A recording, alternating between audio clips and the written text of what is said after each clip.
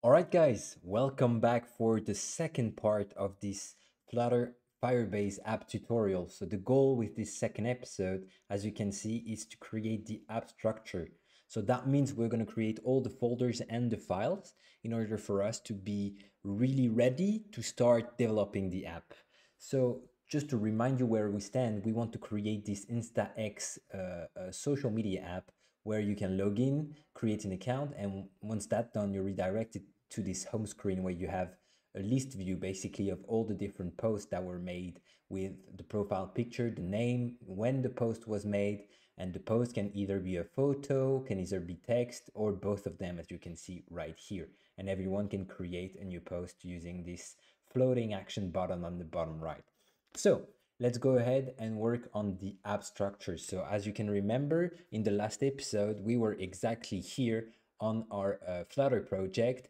And just to remind you, we were here as well on the Firebase project, enabling authentication, Firebase Firestore, and our storage. But we're not going to deal with that today. So what you want to do here is first create a new folder and call it packages. And so basically this folder is the folder that's going to contain all the backend code that we'll do with Firebase, and create under that a new folder and call it user repository. Sorry. And here, this is where in this folder, we'll deal with all the calls that we'll made with Firebase to authenticate the user, to create an account, to update the profile picture of the user. And under package, you'll create another folder and you'll name it post repository. And this is exactly where we'll create all of our logics to handle the post. So creating a post, maybe perhaps we'll do deleting a post, updating a post, all of that you can create on your own later on. So what you want to do under repository is create a new file and name it pubspec.yaml. And so that would be the same name as you can see right here. And what you want to do, it's going to run some stuff, but nothing is inside this pubspec file. So what you want to do here is actually copy the kind of the same logic you have inside your pubspec file, but we're going to make some tweak to it. So copy your main pubspec and go inside the user repository. But here, the tweak is that the name of the pubspec file needs to be a little different here, right? Because we are inside user repository. So we'll call it user repository right here. And let's say that this is a Dart package that manages the user. So Dart package, which manages the user, right? Publish to none, perfect. Version you don't really care, all that. And the dependencies will leave the Firebase comment right here, but we'll need some other Firebase dependency, but we'll deal with that later. And once you actually save this file, you'll see that other files were created, and that's pretty much what we want right here, and that's very good. So under user repository, what you want to do is now create the folder structure. So you go ahead and create a new folder. We'll call it lib. Sorry, didn't work. Okay, lib folder. Okay, under lib folder, you'll want to create two things. You want to create a new folder that's called source, and you want to create a new file that we'll call user repository .dart. And here basically we'll export all of the files that we'll create under this user repository. So for now you can just add library and user repository like this, and we'll deal with the rest later. And so to finish, you want to add some new stuff under the source folder right here. So under source folder, you want to create another folder that we'll call models, and another folder that we'll call entities. And so basically what they are for. So models is all the files that will be classes. So basically our user class will be stored under here. And here we'll have our user entity class, and the user entity class you'll see later, but it will handle the from JSON and the to JSON. So basically from the database and to the database, converting our object, our user object, to some sort of JSON element to go inside our database. And our database, when we'll want to call a user, will give us some sort of JSON, and we'll want to paste it as some sort of user object. And this user entity class is going to do just that. So basically, we can create now inside those two folders, two files. First file will be entities.dart, because here we'll export all of our classes, and another file that we'll call my user entity.dart.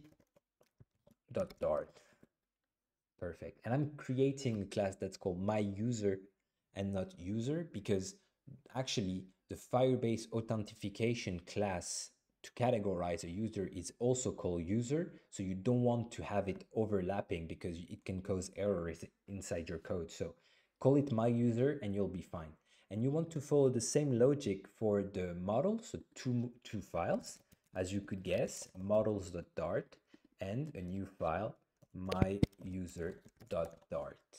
Okay, so you can collapse those models and entities files, and under source, you want to actually create now two other files, sorry. One that you'll call userrepo.dart, and another one that you'll call Firebase user repository.dart.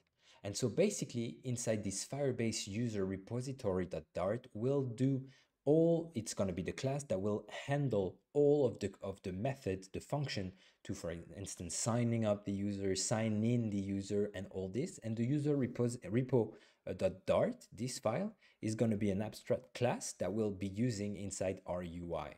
So basically we can go ahead and create this abstract class right now.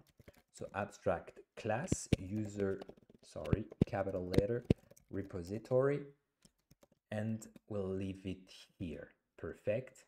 And we can as well create our Firebase class. So class Firebase user repository, and we wanted to implement user repository that we just created. Perfect. And you'll see some errors, but don't worry. First, if I know how to write, that will be better. Perfect.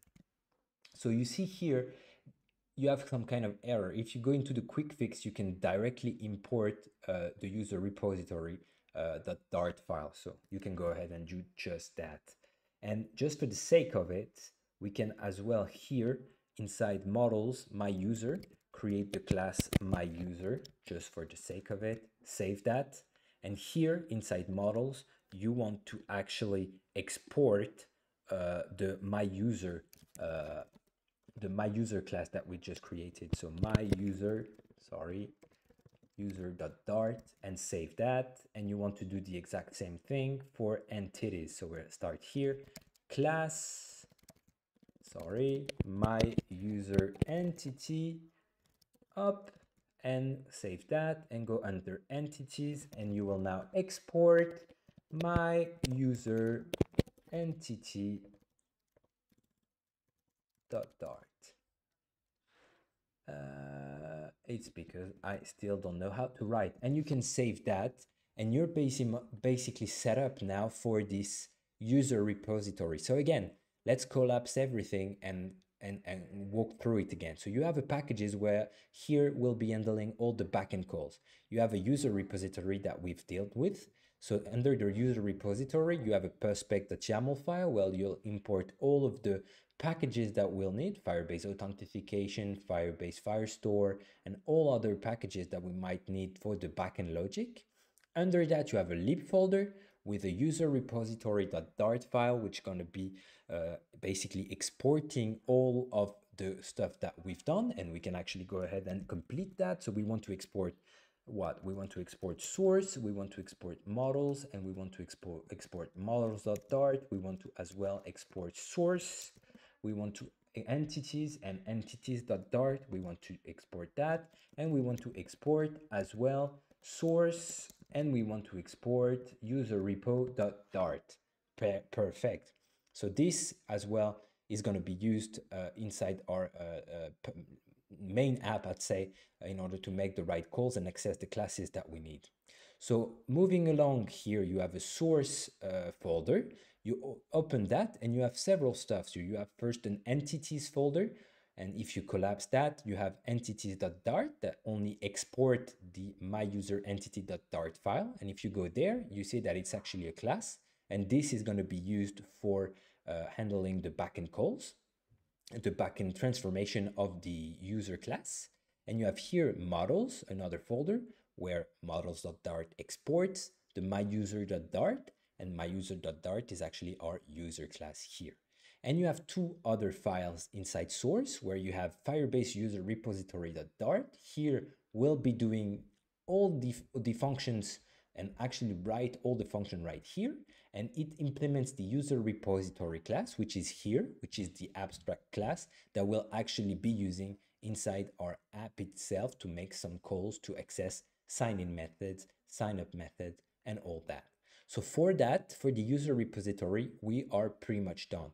Basically, it's going to be the exact same stuff for the post repository, except that we'll not have here myuser.dart, but post.dart. So you remember I told you to create under packages two folders, one user repository and one post repository. Well, for us to not recreate all that by hand, what I suggest you do is you go here and you just copy this user repository, and under packages you paste it. And you can as well now delete your post repository that you've created before and replace the user repository copy and rename that with post repository. Perfect. And now we want to make some few changes. So you want to go navigate onto the prospect.yaml file, and here change user repository with post repository, and Dart package would manage the posts. Perfect. So the prospect.yaml file is all changed. So we'll navigate through the three again. So here you want to change the name. It's not user repository, but it's post repository. And here library, it's the same. So basically you have to go and change all of users by post. So let's go ahead and do just that. So here inside our user repo.darts, our abstract class is going to be post repository, and we'll have some errors, but don't worry.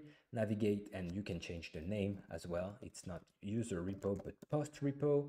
Here it's not Firebase user repository, but Firebase post repository, and change the name of that. Post repository, it's not user repository, it's post repository. Basically replace all the users by post here.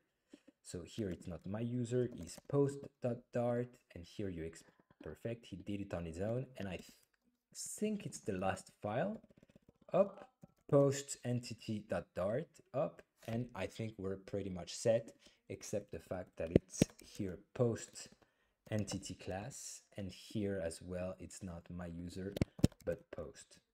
Okay, so let's see if everything is as expected. Rerun that, close all the files, collapse everything. So we'll navigate to the post repository, check the prospect file. So post, Dart package manages the posts, that's fine. Under lib, post repositories, all of that were changed. Source, post repository, that's fine. Firebase post repository.dart, we're good. Models, we have the post class, the model exporting everything, and post entity, it's perfect. Okay, so for the packages, we are done. We have our user repository and our post repository. That's pretty much it. Really very good. So now let's focus onto the lib folder right here. Let me close that.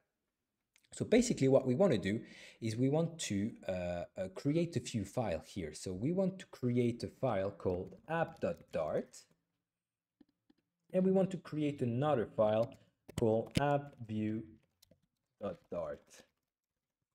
Okay, perfect.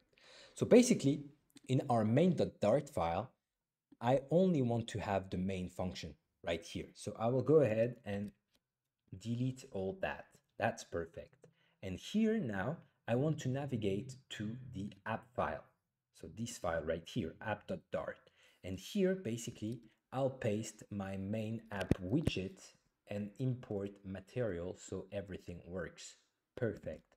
And you can see here in the main file, we have an error because we need to import what we just did, import app.dart, and perfect, everything is running. And so basically the structure is, first you're going to enter here this main.dart file, then you're going to navigate to this app.dart file that we're going to modify right now, and then you will navigate to the app view file that will redirect you. So basically, that's pretty much what we want. So the files are created. Now here under lib, you want to create actually a few other folders, sorry. You want to create a folder that will be called screens, where we'll store all the entire UI of the app, and as well a new folder that we'll call blocks, where we have all our blocks. And lastly, sorry, a new folder that we'll call components, and we'll store global components, for instance, text fields that will be shared throughout different screens. So that's pretty much it for the structure of our app right now. So remember, we have our main file, then we navigate through the app.dart file here, and then we'll navigate to our appview.dart file. I'm not completing those files yet because that will be the job onto the next video. All right, I will see you guys in the next video where we'll be setting up Firebase authentication. So sign in, sign up, and that will be very much fun. So see you in the next video, guys. Bye-bye.